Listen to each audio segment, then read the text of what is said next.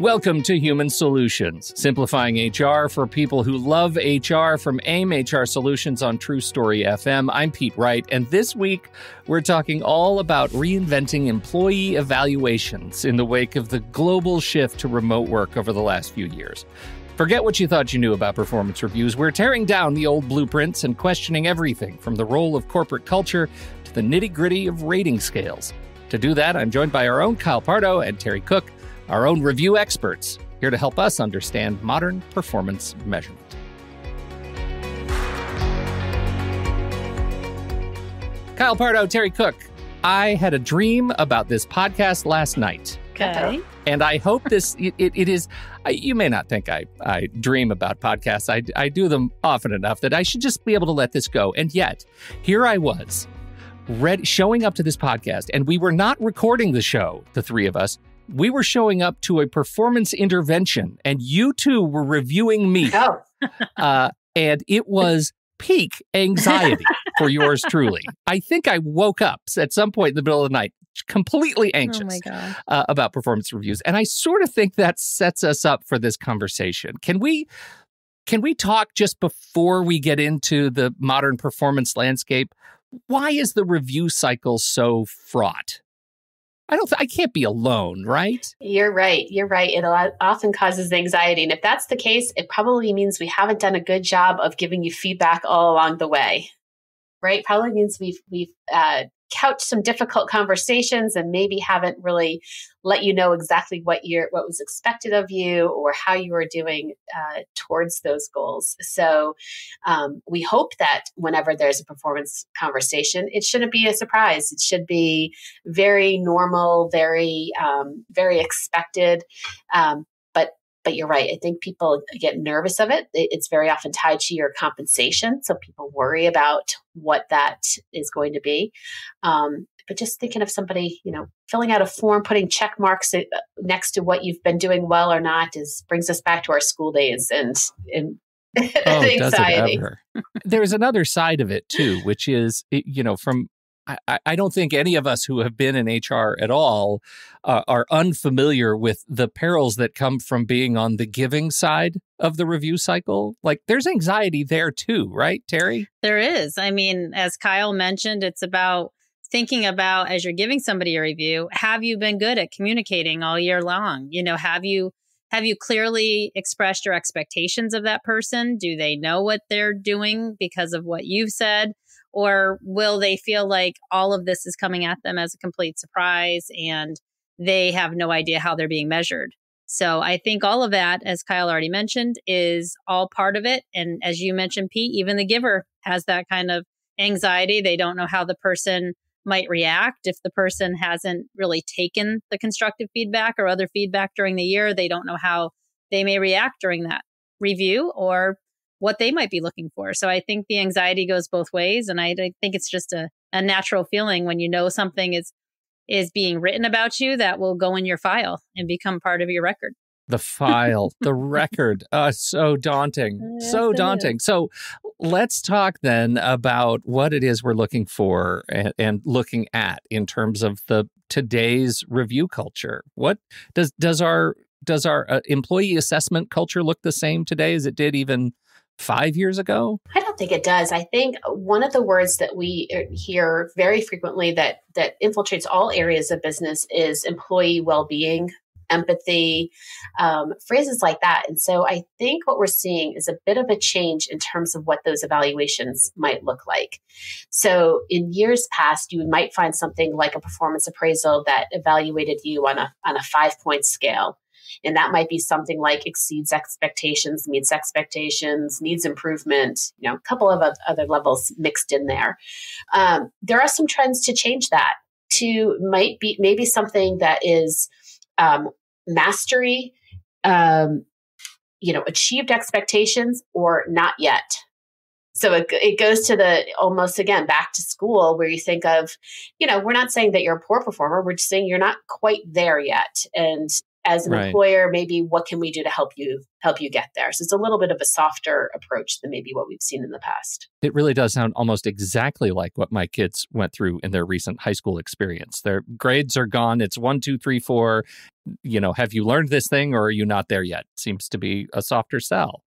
It just feels different at work, right? You hire somebody expecting that competency to be there, right? At some level. Yeah, I mean, that's the hope, Pete. I mean, you hope that there is a certain level of understanding of what the job is and that the person understands what they need to do on a day-to-day basis. But I do think the other switch is that people expect us to have more of a dialogue with them. They want to be part of the conversation. They want to be part of the plan for their future with the company. They're actually looking for more of that information than they may have in the past. Some people would come to the review just to say, as Kyle said, which category am I getting the checkbox on?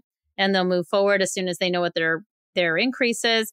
But I think now people are looking at the review as, I want to give my own feedback. I want to be part of a discussion. I also want to know what the company has plans for me. So this is not just about you as a company talking to the employee and telling them what you might need from them. They want to be able to talk to you about what they need from you as well. So it sounds like we're getting to that culture of communication, and we dropped culture before. What role does the company culture have in the review process or the review practice? I think it's really the foundation of the whole practice in terms of, what type of core competencies are you evaluating the employee on? And, that could be an exhaustive list, but a company really needs to kind of think about what's most important to us. Are we going to evaluate employees on technical skills, on knowledge of our products, or is it more the cultural pieces, teamwork and punctuality and collaboration and communication and, embracing really what we value in our company? And so I think as their company is designing their review form and criteria, thinking about all of those pieces rather than maybe just what the job is. And it might be things that support their mission, because a lot of companies, their mission obviously is important to them. So they want to make sure that their review reflects what's important to them and their mission so that the employee understands it and they know how they contribute towards it in their everyday job. I mentioned 5 years ago, of course, the coded language in there is post-pandemic. Part of the shift has been toward at least some combination today of remote work, even as more and more, companies are asking their employees to come back. What has the impact of embracing a culture of remote work had on review practices? What have managers had to learn? This is a big question. We hear it a lot. It really is, trusting employees. So in the past, again, if we go back to the basics of something like punctuality, in the past, you could observe your employee showing up at work at 9 o'clock and sitting down at their desk and being prepared and ready to answer their phone. We can't quite do that in a virtual environment. So thinking about it is that really a focus, or is it on productivity? How many, clients did they connect with that day? Or how many, how was their response time on an email or something else that you can quantify without necessarily seeing a person do their job? And for a lot of managers, they struggle with that. What kind of struggles? Can you talk about what you may be seeing or what kind of hotline questions you're getting from managers that really are struggling with figuring out how do you review someone when the things we counted on to review them against, we cannot see? I think a lot of it, as Kyle started to touch on, is the productivity. So really training your managers to say, okay, if you can't see the person sitting in front of you, how are you able to see they're doing their job? Think about what that means. What do the results look like? What are the productivity expectations? And really talking about that as more of a focus than saying, is that person sitting in a chair across from you? What do you want from that person? What are your expectations for that person? And then looking at how you can measure that, whether they're in front of you or they're in a remote office. It seems like a really big shift, right? A shift in expectations on managers to be so much more focused on something that really maybe they should have been focused on all along. And it's trust, Steve. Honestly, Pete, that's like Kyle started off saying. It is trust. It's a matter of really being able to say, no, I know that this person's doing what I'm expecting them to do. And they have to have that shift over to that way of thinking. And to your other point, the results and the expectations should have been there the whole time. And it shouldn't have mattered where that person was sitting, just that the results were happening. So let's talk then about incorporating this growth kind of mindset into the employee review process, right? We talked about how the reviews are sort of a throwback to, going back to school. Well, what happens when your employee is going back to school, for lack of a better word? How do you incorporate in this new model of we can't see them all the time? How do you incorporate learning and development into the review process? Yeah, absolutely. So some of this, I think, is tied into the objectives that you write for an employee at the beginning of the year. So it might not be based off of those core competencies, but it might be based off of something like your sales records need to be at a certain level. So, either number of items sold or whatever it might be. And if those types of numbers are not met, or in preparation to make sure that they are met, what types of training needs to happen or learning development needs to happen to make sure we can get there? So do you have the tools that you need? Do you have the language? Do you understand our products? Do you have the sales techniques? I'm just using that as an example to get there. And so having those measurable items, but then ensuring that your employees have the skills to reach it. It's a reasonable goal. So when we go back and look at the end of the quarter or the end of the year, that those numbers really make sense to the employee.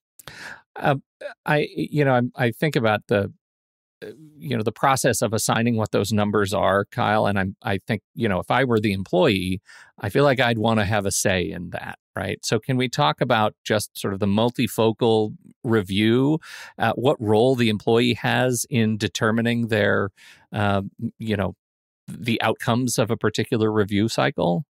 Sure. It's not in every review process, but a lot of companies will use two things. They'll use a self-evaluation. So they'll ask employees, evaluate yourself. So let me know what you did in the last year. Because honestly, as a supervisor, it's very difficult to remember back a full year and remember what somebody may have done. So it's very helpful for the employee to have the opportunity to say, remember that great project I did last March? Here's what happened and here's what the results were. It helps the supervisor understand that that's something the employee was really proud of and can incorporate that information into the review. And similarly, to ask the employee to help create what those goals are for the coming year. Of course, if those goals don't match up with what you're expecting as a supervisor, again, it's opening up those lines of communication to say, okay, we need to do more, we need to do different, or something like that. But at least you're opening up the conversation to see where the employee is coming from and where you're coming from as a supervisor. Yeah, I think exactly what Kyle is saying. It's really involving the employee and developing goals so that you get the buy-in. And once you know that they have the buy-in, then you know that they know how to get there, or they at least have an idea that they need to achieve it. I think in addition to that, having the job description and the discussion over, anytime you have a performance review, I wonder if your job description has changed any, or you think it's changed any. Let's talk about that.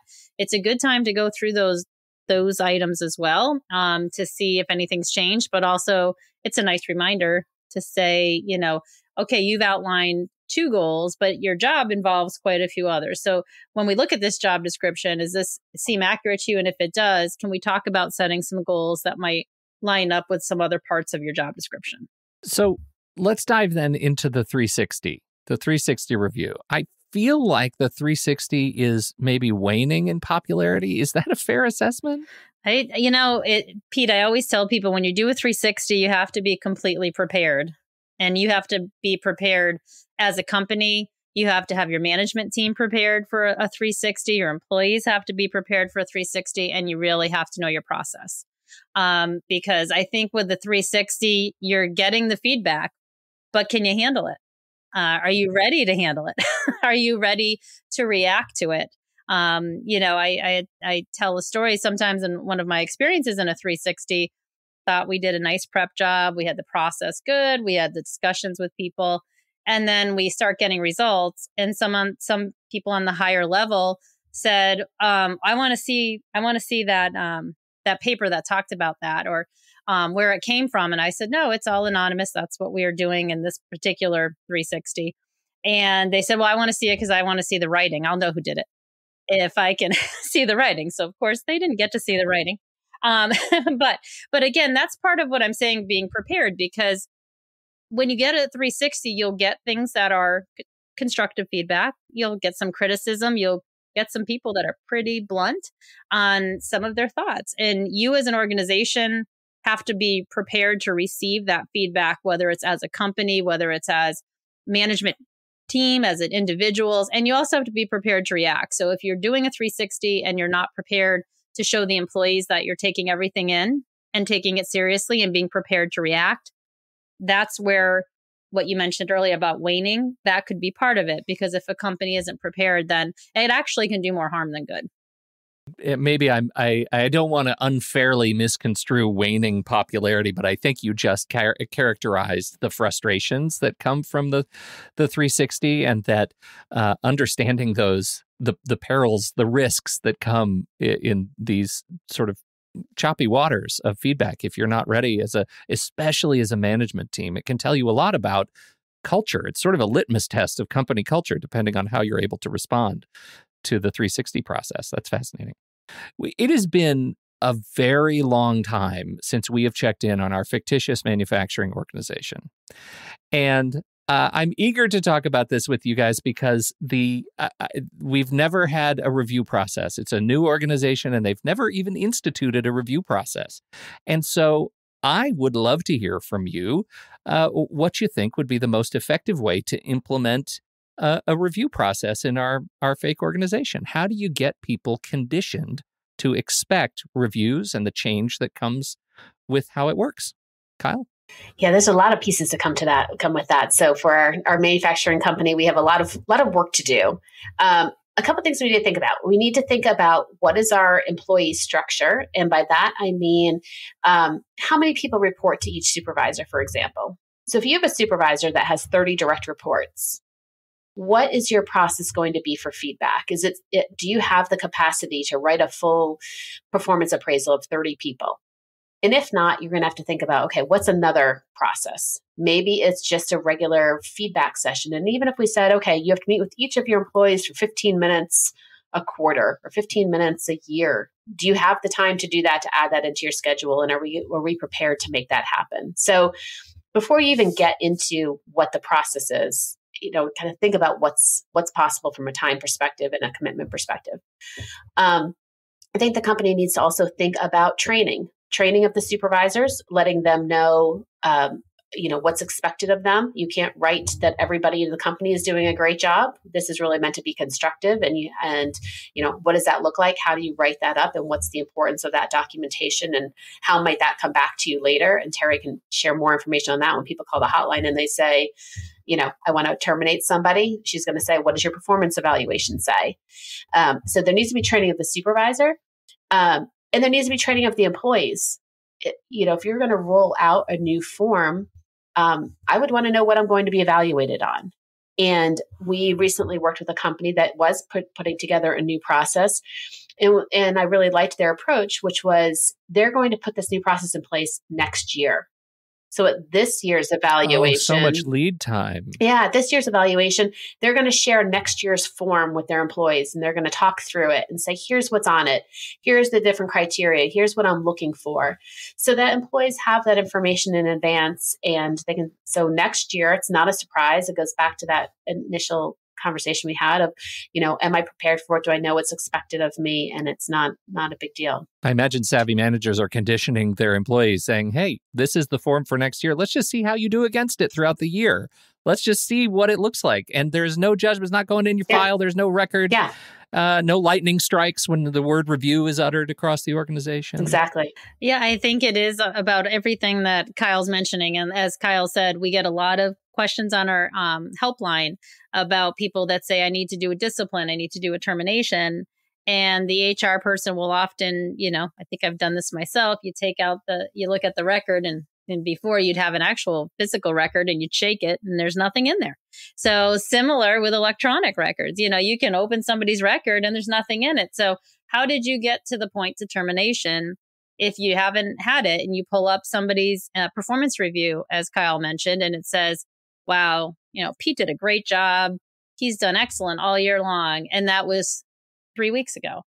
And now they're in the office, the supervisor saying, Terry, I think that this person needs to be terminated.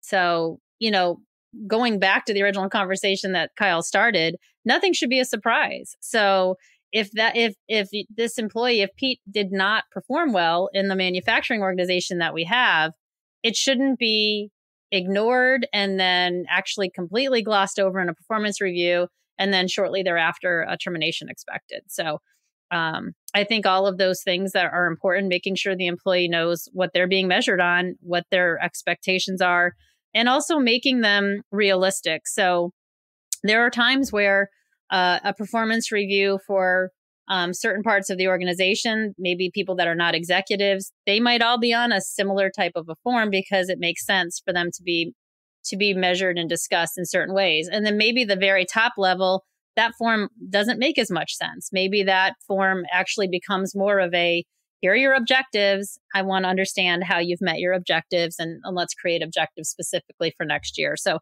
I think just being open to understanding what is helpful for that manager and employee. Sure. And, we've so far been talking about the regular sort of review process and hinting at, and I think Kyle aptly, talked about regular feedback to my anxiety dream. This was podcast therapy. And I think it's important as we get to wrapping up to talk a little bit about the sort of day-to-day, week-to-week kind of feedback that we're looking at to make sure that the review isn't a surprise. How do you train managers and condition the organization as a culture of feedback, so that no feedback is necessarily coming out of the blue? I personally like it when supervisors do it on a monthly basis would be ideal, quarterly if that's not possible. But the conversation might go something like this, where we're going to focus on maybe two things in this meeting. So Pete, you did a great job on that report. It was, great content. I know you put a lot of time into it, and I really appreciate the work you did. However, I've noticed the last couple of meetings that we've had, you've been late to those meetings, and you haven't shown up to work on time. Is anything going on? Anything I can help you with, or anything I should be aware of? Maybe that's our conversation. Maybe you give me a little bit insight. Maybe there's something going on in your life, and I might keep a note of that. And then we're going to get together next month.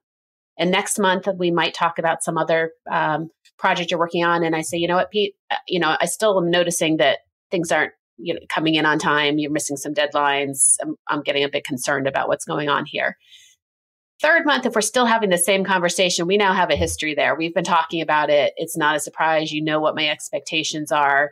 I can say, all right, we talked about this in September. We talked about October. Here we are in November, and it's still coming up in conversation. So then again, if you're still employed by the time we get to the performance review 3 months time, out. It's not going to be a surprise. We've already talked about this, Pete. This is a problem. The little hairs always stand up on the back of my neck in this conversation when you say Pete. Yeah, they really do. Like that is. You're taking it personally. I see that. I don't even write reports for you guys. Like it's just really, really agonizing over this. Well, this is really, it's really interesting stuff. And I think if we're talking about sort of the 8 a.m. day one action items for our HR pros listening to this show, it sounds like check your review process, right? Check your review process and make sure you're eliminating surprise from the process chain. Yeah. And I think communication, ongoing communication is very important, but just communicating with your employees, actively listening to what their needs are so that you're both working together to get to the right goals for that employee and for the company.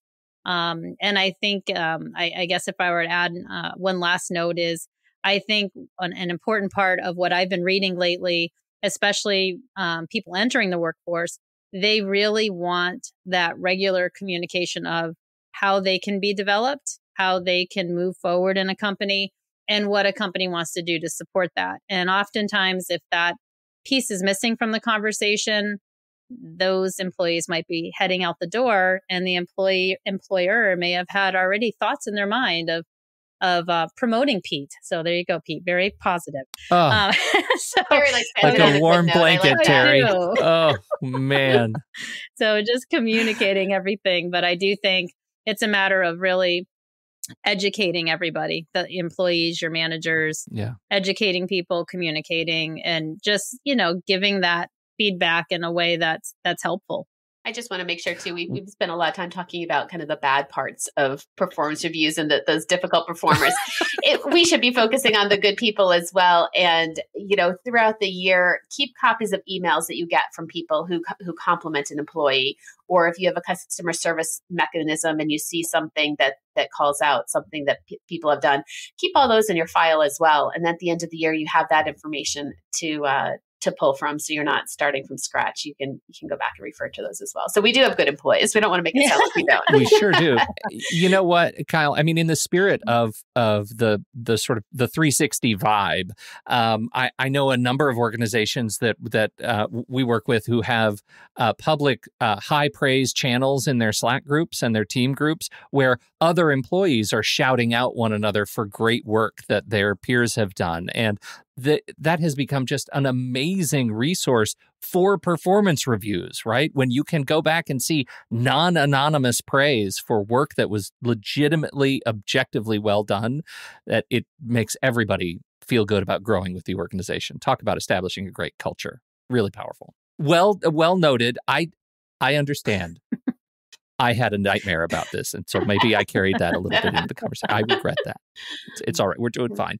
Thank you both. Where do we want to send people? I think people could give us a call. It's not a one-size-fits-all, and so it's typically a conversation that we have with companies to really find out what their goals are and what their process might look like, and we can certainly help them with that. But we also have training both on performance, appraisals, and coaching. Links in the show notes, along with that link to the hotline. If you've got any questions, we clearly can answer them. So call the hotline, send an email to the hotline, check that out, swipe up in your show notes. We've got all the resources there. Thank you so much for hanging out and joining us for this show. We appreciate your time and your attention. On behalf of our own Kyle Pardo and Terry Cook, I'm Pete Wright. We'll see you back here next week on Human Solutions, simplifying HR for people who love HR.